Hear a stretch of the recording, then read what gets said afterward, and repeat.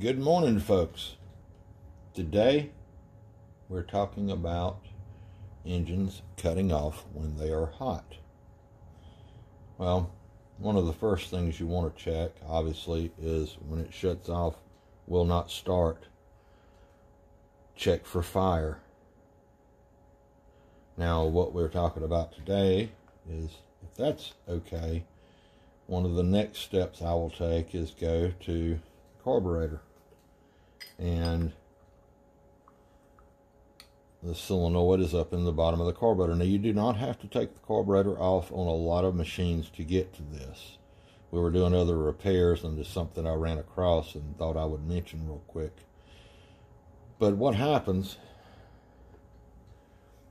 when you turn the key on, it sends power to the solenoid. It pushes it down and allows the fuel to go up through the main jet and into your engine. Now, when it gets hot, the problem is, or when you shut it off, that solenoid releases, cuts your fuel off, and it is an anti-backfire valve.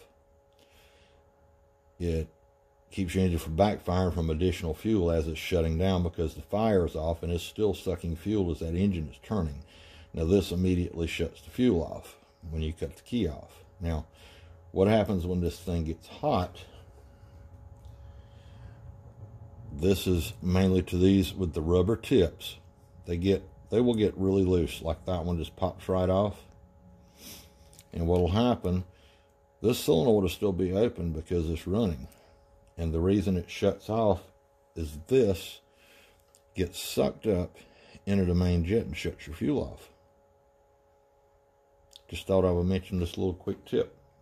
The way you repair it, put a new solenoid on, or if you are one that idles your machine down, lets it cool off, and the engine running very slow at idle, you can eliminate the solenoid. You can actually just cut that tip off with a pair of side cutters.